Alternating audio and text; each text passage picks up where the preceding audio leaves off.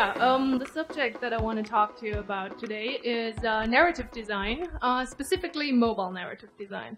Even though these best practices that I'm trying to set up will apply to any game genre, I will just go into detail in how far mobile games are a little different than other platforms. So the structure is going to be that I'm going to start with a little intro, then tell you something about what narrative design can do and what bad narrative design can do, then go into a case study on mobile games as a medium, and then set up some best practices. I'm estimating that's going to be like around an hour.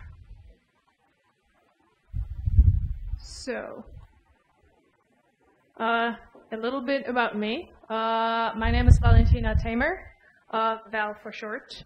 I'm a narrative and game designer, currently employed at King. I'm the studio narrative designer here in Berlin, because I'm the only narrative designer in the studio. But I'm also doing a lot of game design. Beforehand, I've worked at DevDay Entertainment in Hamburg, who are probably mostly known for their adventure games like Deponia or Etna the Breakout. And I was a narrative and game designer there too. So I wrote for point-and-click adventures and for mobile games. At King, I'm working with the Candy Crush franchise, and at DevDay I worked on Ken Follett's The Pillars of the Earth and The Night of the Rabbit. And before that, I was also an artist at Silent Dreams Games for a little bit, because I do art too.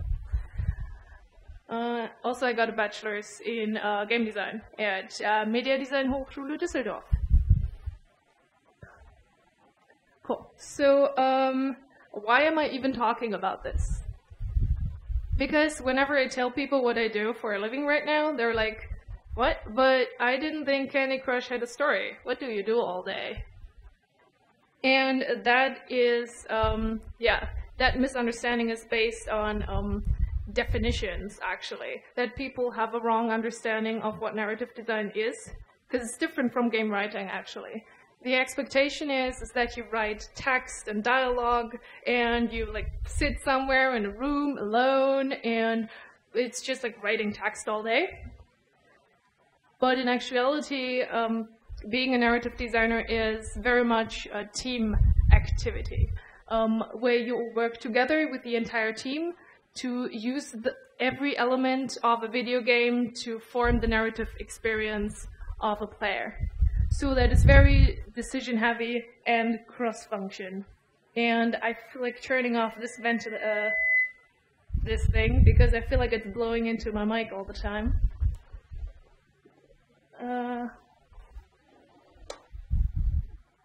Better. Cool. So, in short, narrative design is way more than plot and text. It's in everything. It's in the title of an event. It's in the font you choose. It's in the interface, in the UX design. It's in the dialogue, in character choice, character design, even in the animation, sounds, and settings. Basically, everything inside of a video game is part of the narrative experience. And here's a brief list of all the different things that make up narrative design. It is both the writing and the game design and the creative direction with all of these elements. Usually, depending on where you work, your area of responsibility differs. If a company has a game writer, you're probably not that heavy on the first pillar, but sometimes it's just a matter of project or company.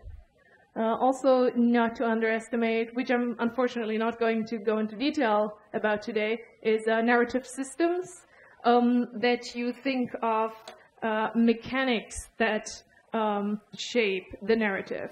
Like interactive storytelling, for example, is a narrative system because your choices influence how the game continues. But when you go into open world games, for example, the narrative systems become more complex, where stories can emerge naturally from interacting elements of a game system. So what can narrative design do when it's done right. Because you probably wonder, okay, but why should I care? Even, like, some of you probably think that story in a game is important because you like narrative games, but others who are more prone to play games for the game design, the mechanics, you're probably thinking, yeah, story is just like a theme that you slap on, and it's not that important. But narrative design is essential in forming the player's motivation. Basically, a good narrative design should give the player the reason why they do things. And this should also provide the emotional context of the situation. Depending on how the situation is framed, you will experience the same actions very differently. Ideally, a good narrative also immerses and engages so that the player wants to continue playing. It improves understanding and learning by using symbolism and elements that the player recognizes so that things are clear, way easier than when you have to explain everything. And also it gives a pleasant sense of coherency, that you don't have that sneaking feeling like, wait, something is weird here, or like, why is that this way right now? It just helps enable a sense of flow. And when you do all this, this leads to a deeper gaming experience in general, a better retention rate, which basically means players stay around with the game, like they keep on playing it longer. And it can also create brand loyalty, because usually people care about characters and emotions rather than abstract stuff. And to go a little bit into detail what these different things mean, here are some examples. The meaning and motivation that you get in many Mario games is basically save the princess, and that is your emotional framework, why you're doing this and what every action is supposed to lead up to. But it can, of course, also be like in Portal, right? It's like, oh yeah, you'll get a cake at the end of this puzzle. And that's your framework. You're in a cold world, and you get the promise of comfort food. Context can influence how you experience the same game actions a lot. People tend to underestimate this. So in order to clarify this a little more, I'm going to look at two games that have actually pretty similar gameplay experience in the core. Two rail shooters, which have a very different audience, I think. Probably some overlap, but in general very different. These games are House of the Dead Overkill and Gelgun Double Piece. House of the Dead Overkill is basically a zombie rail shooter. It's greedy, it's creepy, it's like a horror film. And as you see, you shoot the zombies. Gelgun, on the other hand, is, well, you help girls escape the clutches of evil demons by giving them your love. But it's the same, but it's the very same mechanic, as you see. Like, it even looks like similar. You have like the crosshair, and you stand there as a rail shooter. But yeah, very different experience, even though the game mechanics are the same.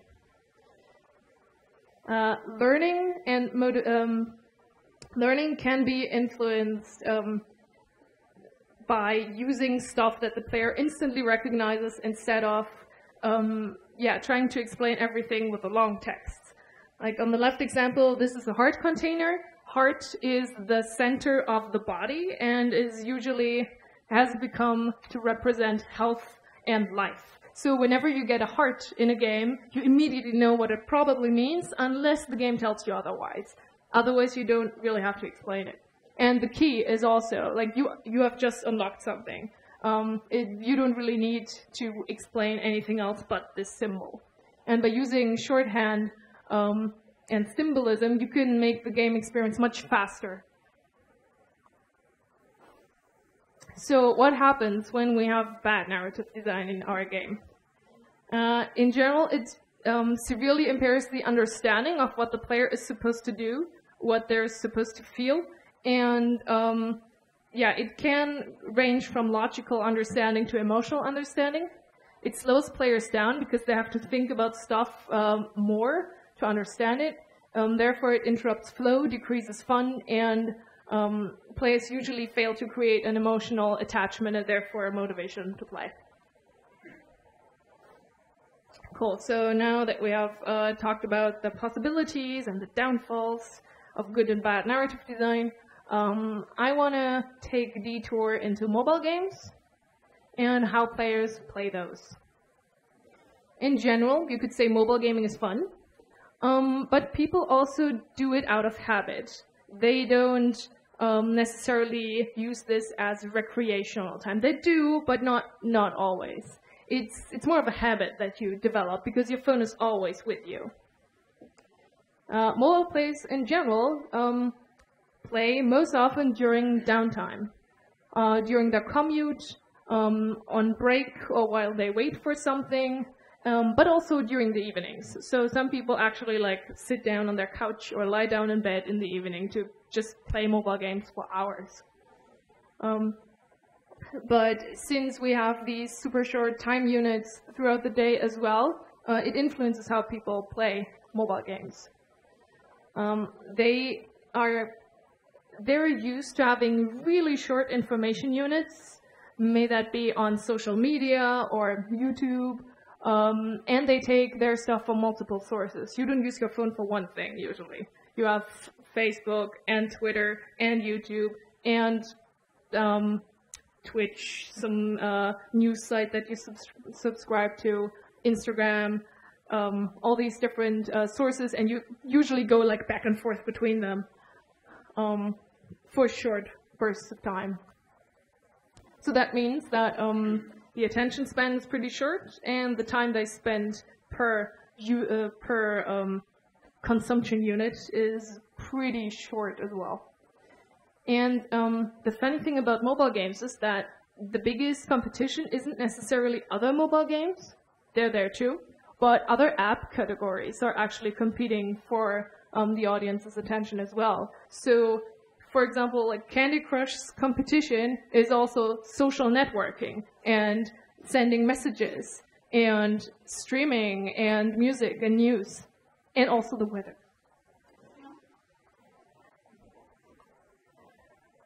And not only that, games on your phone also compete for your attention with other activities outside of your phone. Usually when you play on your console, I know some people have like something else open as well, but people are more likely to just focus on the thing that they're doing. But mobile games are pretty much an activity that you do on the side.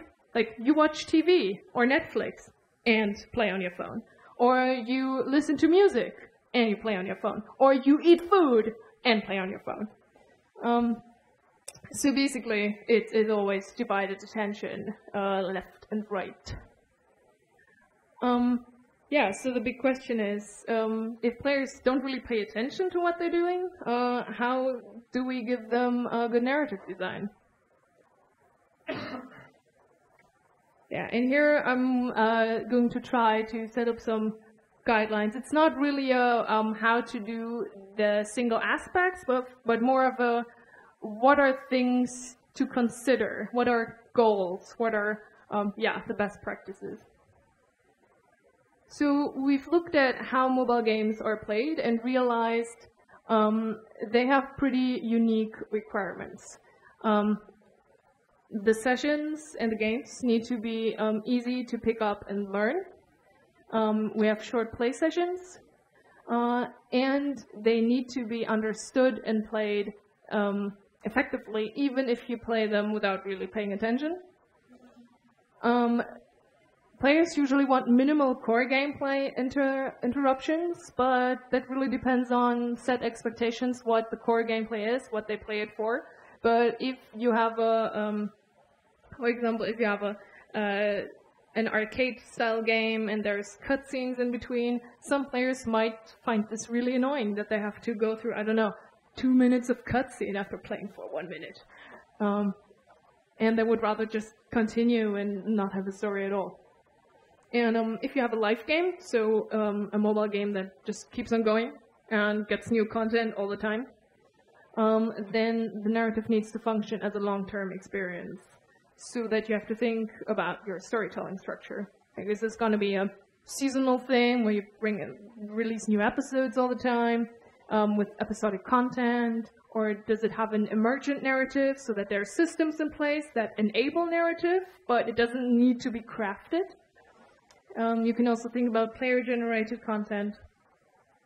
And another problem in live games is that some information the players get never gets repeated, and they play it for like 3-4 years, and because some play mobile games for this long. And then the story hints at something that happened 3 years ago for them, and they're like, what? What is going on? So like you have to craft a narrative that works over years of time. The 5 pillars of how to approach this are thinking about the conventions of the genre, of the medium, and of your game. Thinking about keeping consistency, making things clear and understandable, thinking about the context of the narrative information, and also about how to deliver character and personality. And I'm going to go into all of these individually. So conventions in general is the research and definition of the expectations for your genre, brand, and individual game. Basically think about what are the expectations of your device that you're designing for. May that be mobile or console or even like target audience. What are the expectations in terms of length and depth of the narrative? Also, what are the genre, brand, and theme expectations? If you are creating a crime game of some sort, like a criminal investigation thing, you should be aware of how crime thrillers work in films and books and other games. But you also need to think about the brand that you're representing, because often games are actually branded and an adaptation of a series or a movie or a comic or just another sequel in a video game series, and you have to be aware of the brand expectations. Also, what are you conveying with your advertisement and your first-time user experience? When people play it for like 10 minutes, they should know what to expect. And they should have a good representation of how the tone and story is going to continue. And setting the right expectations in advertisements can be pretty crucial too. That when you sell your game as a action-packed shooter of sorts, and then you never get to shoot, and it's just like story, story, story, pew pew, story, story, story, story, story, story, and people are like, I wanted an action shooter. What is this?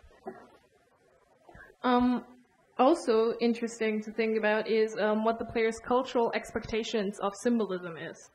This is usually also a problem in localization, because some things don't translate that well when it comes to imagery of animals or colors, for example, or even more specific things like, I don't know, political figures or something. The target audience as a whole, will all of them get it equally? Is this, does this match the cultural expectations? And if not, I mean, you can break them, but if you do, you should probably explain, because otherwise people will just be confused, like, huh? But usually hearts give me life.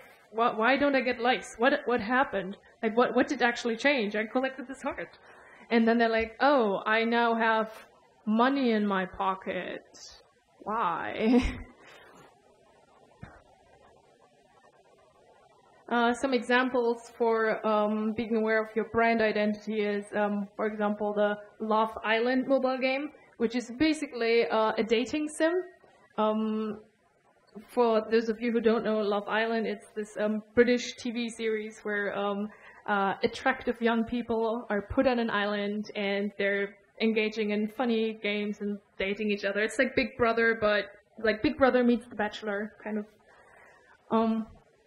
And the mobile game is all about relationships between characters and choosing what to say and having the choice between different characters to continue with. But it's also a big focus on drama. And Futurama Game of Thrones is a puzzle game set in the Futurama universe, and it takes all the characters that you know and the visual style matches, and it also has the same style of humor and comedy going on. But the thing is, it doesn't really stop with you researching what came before, but you also have to set up your own rules that you then adhere to. Games are often developed over a long period of time, even mobile games nowadays, so that you either forget what you decided 2 years ago, or somebody else takes over and has no idea what you decided if you haven't documented it, and then things start to contradict each other. And players are just going to be like, wait, but I thought he was her father, now they're cousins? What happened? But it's also not only about facts in the lore or the plot, but also how you want to convey the text, at which point, how long is text, or do you use any text at all? Are there things like mascots for different features, like this character only pops up when you can buy stuff in a shop because he's the shopkeeper or something. And you should also define how the player is, what kind of role the player is taking in this game. Are they role-playing another character? Are they playing a blank slate and can insert their own vision?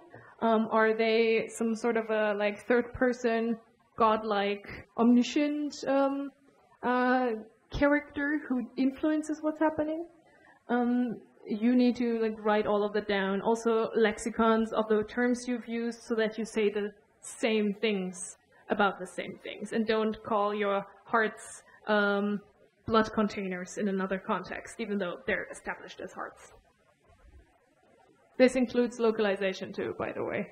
Because sometimes it's like, oh yeah, and this is gonna be funny because this is a pun with flowers, and then the localization doesn't get the pun, and there's no pun, and it's a literal translation, and it doesn't make sense anymore. So, in case you ever need to worry about localization, putting little comments in there makes sense if you have something that might not translate that well literally. An example for conventions is this thing from Candy Crush Friends, which I did. Basically, this is kind of like an achievement book where you can unlock different badges for stuff you've done in the game. How many you crash 50 cupcakes, and then you get the Cupcake Crasher achievement. And you get rid of 50 licorice swirls, and you're the swirl scientist. And so on and so forth. So the rule here was basically use the correct names for these things. They're not often named in the game, actually. They just exist, but they have a standardized name, which is sometimes not what your colleagues call them. So, like, for example, this puffler thing down there actually looks like these twisty marshmallows, if you see the whole body with a little face. And I saw people call them marshmallows, butterflies, because they have wings, but they're actually called puffler. So using any other term would have been a bad idea. So sometimes you just have to play detective and find out what the right word actually is. Another thing that I decided here was that it's gonna be playful, but kind of badass because you achieved something. And also every term should ideally have an alliteration, so that it just rolls off the tongue easier. The next point is consistency, the sense that every narrative element tells the whole thing in the same situation, and that things don't contradict each other. This means that all narrative elements should be consistent inside the moment, inside the game, and inside the franchise. So, for example, if a character is sad in a moment, then all elements should point to that. The character doesn't need to be sad for the whole game, unless that's their thing. But this is something that should be ensured depending on how far the reach is intended to be. You also need to make sure that voice and tone stay the same, and if they change, that they change at the same point in time. Because some games, for example, have a different way of addressing the player in different elements. For example, if you're playing an action adventure where you are actually the hero and characters talk to the hero and you are the hero, but then there's a tutorial pop-up and it addresses you as the player directly, and suddenly it's not whimsical anymore and not like in the game because the character doesn't know about the pop-up. So having the pop-up address the character should not happen. Like, in this case, there's two different ways of solving tone and addressing the player based on what the text is supposed to do. Already said, consistent naming and lexicon, and also is it consistent with real world and cultural expectations, and if not, is it sufficiently set up? If you don't do this, and this example, this term refers to when gameplay and the story contradict each other. For some reason, there's no term for everything else contradicting narratively, but theoretically, there can be a narrative dissonance between all elements in a game. But the ludonarrative dissonance, so the game story dissonance, is this phenomenon, which some of you might even know. If your story is that you're a good-hearted policeman striving for peace in times of civil unrest, and the gameplay is you kill everyone in your way with a bunch of cool weapons, then there is some friction between what the story is trying to tell you and what the gameplay is actually telling you. Because what you do is part of the story as much as what the game is telling you what the story is. So it's important to look into if we can align this and have the player do things that actually matches what the story tells you, what's happening.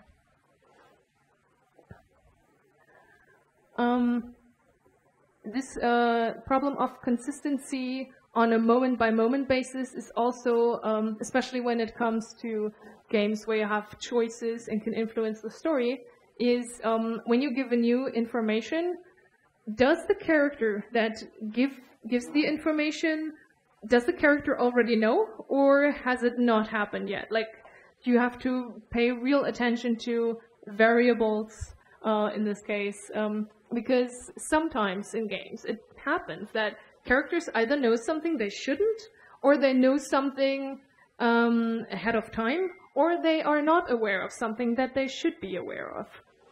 And this is also an important part. Just as much as keeping the consistency with the emotional aspect of the character. Like, if you just insulted the character in an interactive dialogue very badly and they're really, really pissed, and then you say something else and it's always the same answer and they suddenly sound normal, it's like, but it just insulted you. You were mad at me. Why are you suddenly okay? The more players can influence the story, the more complicated it gets. Basic tips are just look at all game elements as narrative elements, document your decisions, and even if they're not in the game yet, so not player-facing, and refer to them a lot. Some games have huge story bibles and lore documents and character bios, and none of that is ever in the game. And that sounds like a waste, but it enables you to make better design decisions. Oh yeah, and if you have a plot-driven thing, track the narrative timeline somehow, like in a graph. Just don't rely on just words and programming, but use logic flows and and other means to keep track. Yeah, even Candy Crush has a lore Bible actually. Like even though there's barely any story in any of the games, there's like a rich world with a plot and so many different characters. And this is intended to make design decisions better and easier. So when game designers think of a new life up, a new temporary event, and they think of using this one character for it, that they can look into the bio and go like, okay, what would be a story or a theme that would make sense with this character? Who are they? Yeah, and all these tiny design decisions, when they're all coherent, it shows in the game even though, even when you're not telling a huge plot-driven story. The next point is clarity. It's actually pretty easy. Does the core message of whatever you're doing right now come across? Like, logically, emotionally, from a game mechanics point of view, regarding what the player is supposed to do, and feedback of what they've just been doing. Is the signposting correct, which is like gently guiding the player into the right direction of the solution by saying, oh yeah, that's right, and oh no, that's wrong. Are the short and long-term goals clear so that the player stays motivated to do something? And yeah, does everything that they do get an appropriate feedback? And in mobile games, do they understand this even when they skip text and don't really pay attention? Yeah, tips for this is just to try handing out the right information at the right time, right before it's relevant. Don't over-explain, especially not with words, and use visuals and other stuff instead.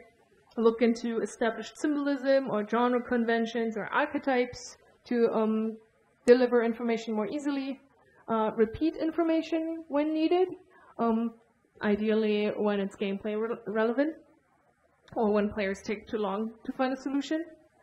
And when in doubt, it's more important to be clear than to be pretty, so to say. That sometimes the statement can get lost in funny phrasing or just too much of something. That when you write a really funny dialogue and the whole thing was actually just meant to be, oh, by the way, go into that cave and fetch me something. And you have like 20 minutes of dialogue. And somewhere in between they said that, and then at the end the player's like, wait. Even if it's a really nice dialogue, that still doesn't add to the experience of the game. It's kind of similar in movie making, unless you make like a 4-hour movie, where scenes are meant to be as short as possible with as much content as possible. Some example for themed signposting is this St. Patrick's Day live event that was in Candy Crush Friends in April. Basically, in the beginning, you get a little cute instruction, like, oh, I'm on decoration duty for St. Patrick's Day. Let's fill some pots with gold stars. So gold stars are an established thing that you earn when you perform well in a level. The gold ties into the leprechaun theme. Yeah, and it's basically play levels earn gold stars, but it's like interwoven with a cute little story while you do it. Then when you go into your quest menu, while this event is going, you get this little reminder, collect all the stars to unlock Nutcracker's leprechaun costume. And when you're done with the event, either because time ran out or you completed it, he gives you either a fail or a win response. That also serves as the resolution to his task. The next point is context. Does your narrative design set up the context of the situation sufficiently? Does the player understand enough of the game's world logic to navigate it comfortably? And some games will want to keep some of that information undercover for some time, but they do, like for example, survival horror. But this is for a dramatic purpose and not because it's accidental. And it's usually tied to a progression where things get clearer on the way. Does the player understand the emotional context? Like, what do my actions mean, and how should I feel about it? And what do these actions mean to other characters in the game world? It should also set up the current events, what's happening, and how is my action influencing this? What are my motivations, and what are my goals? My tips for this is find elegant solutions, just say a lot with as little words as possible, and use visuals, systems, animations to express this. Even the light atmosphere and the music can set the tone. Use shorthand, so established conventions and symbolism. That can also be like movie tropes, archetypes, something that players will instantly recognize. And make sure to set up both the emotional and the logical meaning of the situation. And then after you've drafted a first version, test your assumptions, because your experience might not be everybody's experience. And when you're like, oh yeah, witches are a positive image because they're strong, independent women and they have knowledge in herbal medicine, so that's so cool. But then your, I don't know, target audience or the way the character is designed seems too villainous, then you, if you want to have like this image of like the cool, powerful, knowledgeable woman, and the design seems evil, then just redesign. But yeah, not everybody experiences things the same way, so you should test your assumptions with coworkers first, and ideally with a test group. But not like every single thing, because that's just not feasible. Yeah, an example here is, again, the achievement collection. The context that is given here is like a little speech bubble intro with Mr. Toffee, who's like, as the mayor of Candytown, it's my duty to investigate that strange cloud kingdom that appeared above us. So go on an expedition for me, and here's where I will collect your expedition badges for achieving cool stuff. So basically, you're not like, oh, by the way, this is a game and these are your achievements. But it's more nestled inside the game world. Then the next aspect is character, or also personality, charm, lovability, connectability, emotional value.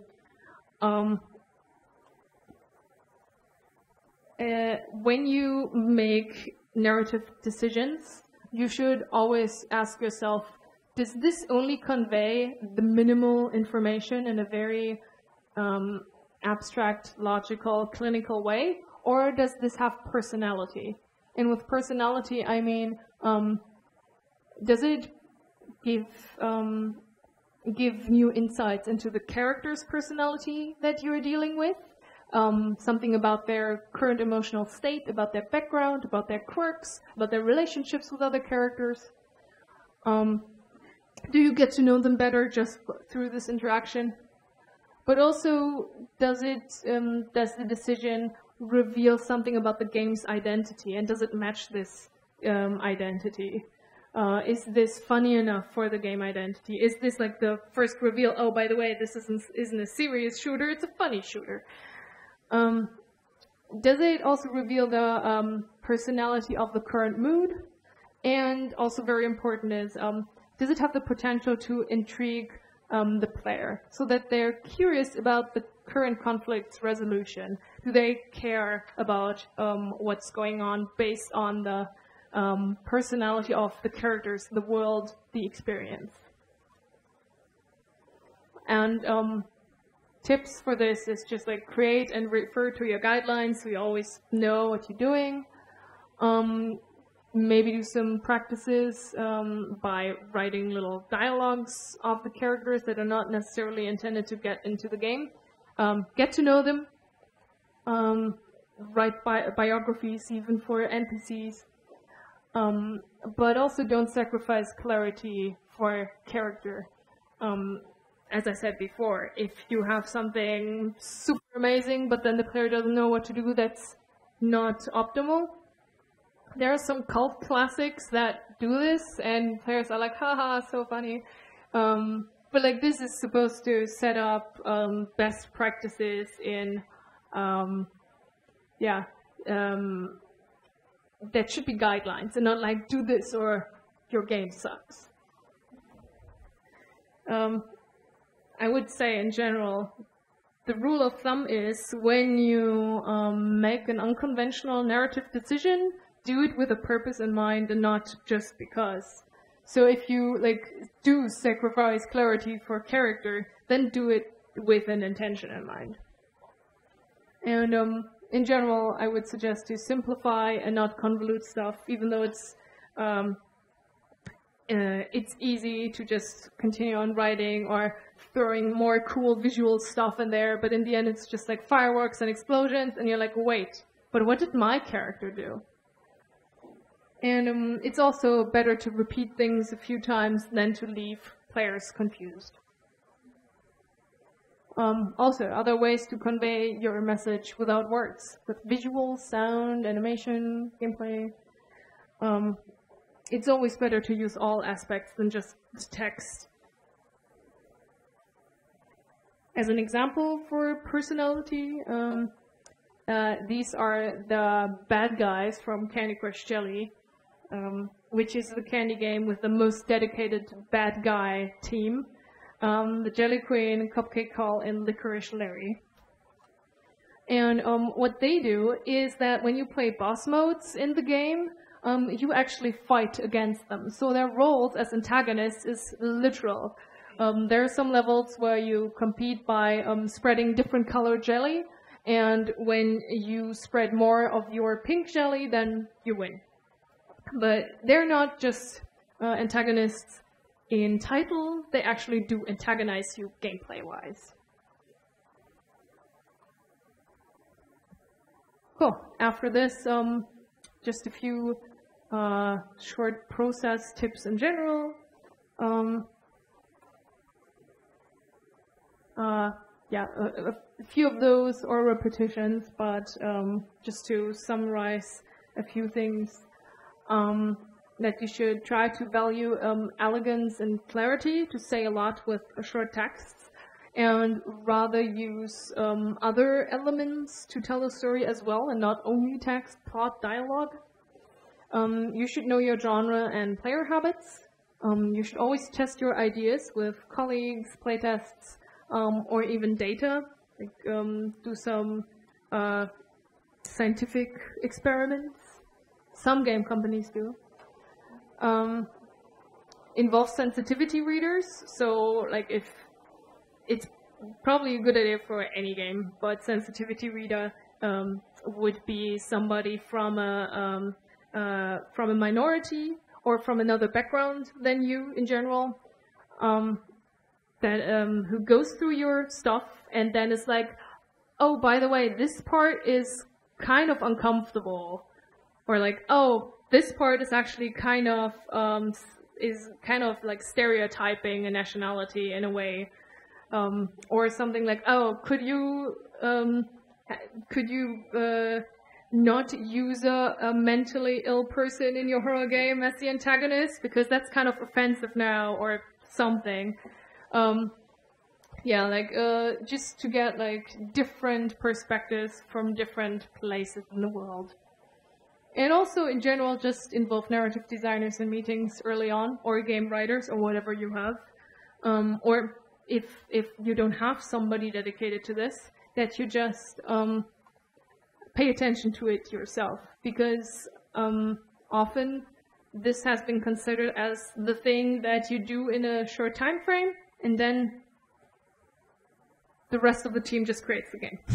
And like, for example, game writers like crank out a story in 3 months and then they leave, and that's usually a very bad idea. Because it's a very collaborative job where things influence each other, and you should brainstorm stuff together so that the different elements of the game interlock more efficiently. Cool, and that was it for my presentation part, and I'm now open for Q&A in English and German.